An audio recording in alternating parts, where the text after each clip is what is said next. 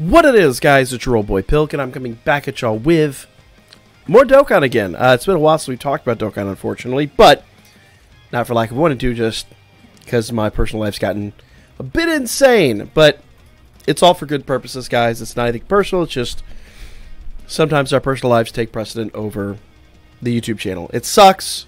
YouTube is my job, technically, but you know, we got to take care of family and friends first. So let's talk about the new free-to-play unit. I know he's been around for a minute, but I want to talk about the new EZA Freiza. And unfortunately, I'll go ahead and go in here, because I've been working on mine. Mine is not done yet, okay? But this unit is absolutely, wherever the hell he went, phenomenal. Okay, so I'm going to have to do this the old-fashioned way. I have to go Fizz and Extreme. Right here. Extreme Physical, basically version 2, Freiza, second form Freiza, words I couldn't think of at the time. Okay, this unit is absolutely phenomenal, phenomenal. Do not fail to actually do this EZA and to get this unit farmed up. This unit is amazing, especially if you're a fan of the World Tournament. Okay, now the only downside for me is he works on Transformation Boost, Planet Namek Saga, and Wicked Bloodline. That means he doesn't really work on the teams that I build. That said, that there is a way I could still potentially utilize him. I've just got to work on my teams a little bit to get it going. But he does mass damage to all enemies. He does have an active skill. He does have a pretty good passive. But because he has an EZA, what we see here isn't really going to be of any real use to us. So let's go ahead and go into his EZA event and get all the details from there, because he gets crazy. He goes from mass damage to supreme damage to all enemies. He's just a ridiculous monster. Alright, so let's go down here a little bit. So, after EZA, his leader skill becomes Transformation Boost category, Key plus 3, HP attack and defense 77%. Pretty decent leader for Transformation Boost. Physical type Key plus 3, HP attack and defense 50%. And that's all Fizz. That's, though I'll be really not going to use that terribly often. Then passive skill, attack and defense 60%, Key plus 6 plus an additional attack and defense 40% when facing 2 or more enemies. Remember what I said, he's great for the tournament? Do the math on that. 6 key and 100% attack and defense. Now, I will say, he isn't going to get... you're going to be really hard to fit him onto a World Tournament team. You're going to really have to build a very specialized team to do it. But, you know, being an AoE and being that much that he has to him is really going to be handy, okay? Plus an additional attack 60% when target enemy is in defense down status. Now, if you can hit your foes with defense down... I'm trying to think if there's an AoE that does defense down. I don't remember. I'd have to go back through all the AoEs to remember if there's somebody that does that. So that basically means that he's going to get 160%. So he actually might not even need it, because he's already going to have half the key. He's already, you know, and you put some good key support on there. There's a pretty good teams you could fit this guy on, and he may not necessarily need the support. You would just have to be really wise about how you use him. So, a really, really awesome unit. Now, his EZA, I haven't even attempted it. I'm going to be real. I have not attempted it, okay? So, you gotta, basically, to farm him up, he's like all the previous ones we've got. You get the first one, you get the orbs.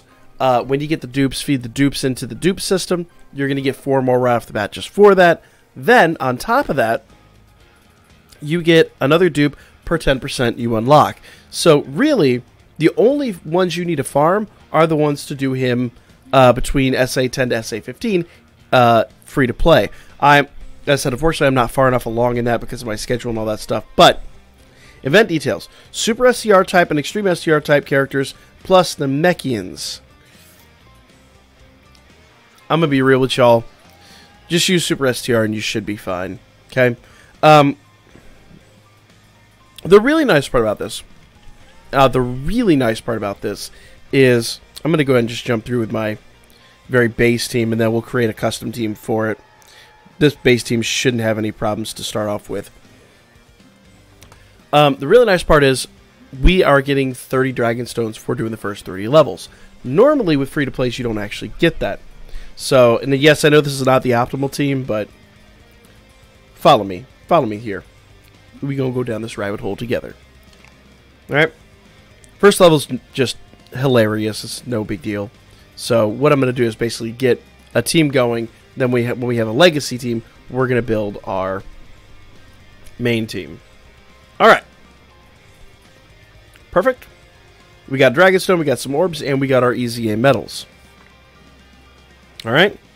And there are other missions for doing the EZAs. I just don't recall specifically what they are, but, you know, once again, if just what he does alone hasn't enticed you, I don't think there's a whole lot that I can do to change your mind at this juncture.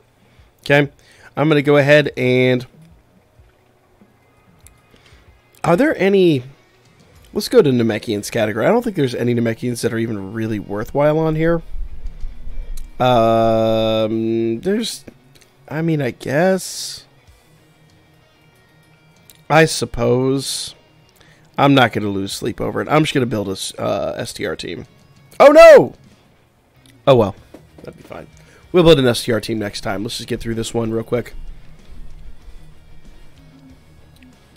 So basically, more or less, this was just kind of intended to be a gush piece, you know, reminding you, go run this event, go do your thing, and make sure that you farm this up. Because once again, in talking to people around tournament time last time, I didn't realize how many people often just don't farm up free-to-play units. And when a unit like this comes along, it's a no-brainer. I mean, you got to. You just have to. He's so good. Okay. No crit. What can Gogeta do?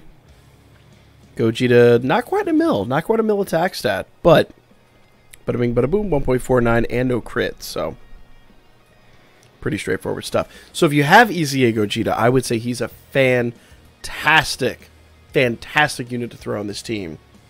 So, hopefully. The one unit that I would say would be absolutely stellar for this team that I do not have is the Super Saiyan 4 Vegeta.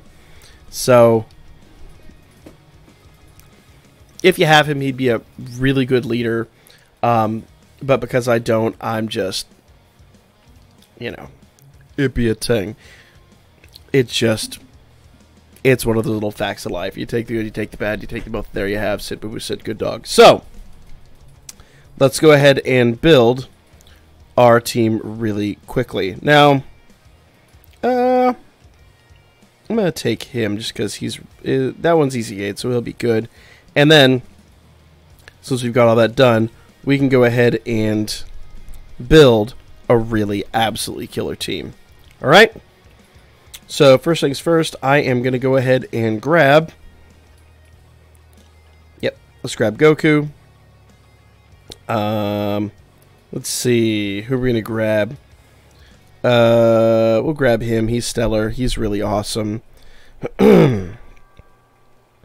Basically, just build the most badass team we can. I don't use him very much. We'll use him, and then, of course, Gogeta. So, this team should absolutely kick the crap out of this. Now, tell you what. I'm going to go ahead and do that. Just because I'm sure later on the tanking will come in handy. And, yeah, that would be a pretty stellar team.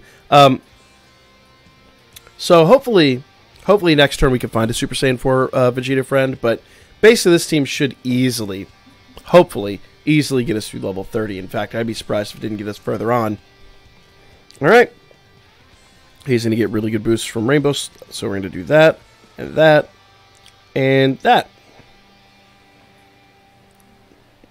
And I know I had other LRs I could have thrown on there and things like that, but... Remember, it's not always about throwing the most LRs on the team you can. You want to make sure your team is actually have a lot of ki and is going to be able to produce the top end. Good God, that's a brutal super attack. I don't think I've seen that super attack out of him before. Oof and a half. You want to make sure that you're going to be able to get reliable super attacks every single time. And if you throw an LR on there, you want them to have used supers. I know Trunks and I are great. but I'm not 100% confident I'm going to be able to get use supers out of them every time. And with the units I have on here, everybody else is pretty much rainbowed, so even if we don't get use supers, we'll still get crits and stuff like that constantly. So I'm going to go ahead and jump along here to level 30, and we'll jump back in and see what's up at that point. Okay, so pretty much that team that I built has just been kicking the crap out of this event. Now, I will say Great Saiyaman 4 has not been the best addition to the team, but what he brings to the team support-wise has just been utterly worth it. So what we'll do here is we'll jump in. That was level 29. Let's jump at level 30, get our last ones here, and then go finish up the grind pretty much. But, and I'll bring a damage test on him a little bit later. I gotta really think about what I'm going to do with this team, because he doesn't really fit on any of the World Tournament teams that I've built, but that's really kind of where he's going to shine. So, same exact team, we're going to use a Vegeta friend. Since I don't have him, oof. Not for lack of trying, though. Alright. This looks promising. Let's see here. No rainbow orbs to speak of, really, though. We'll just do that. Yeah, and we'll just use him for support. So, here we go. So, we got 400k health, so we're not really worried about what happens here. And our units are laughing at it anyway, so it's not really that big a deal. Okay.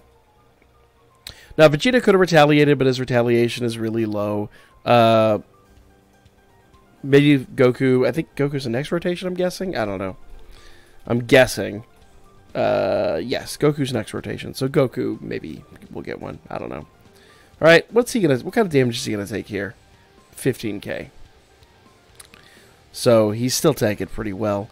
We got our Vegeta tank right here. I'm going to utilize him. Yeah,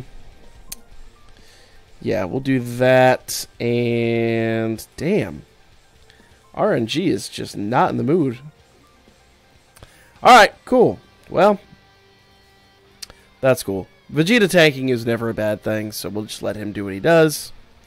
And Goku is rainbowed, so maybe he'll get a little something out of it. Okay. Go Gohan. Gohan could do more. The thing is, Gohan's got to have a lot of rainbow orbs to really do anything worth a damn.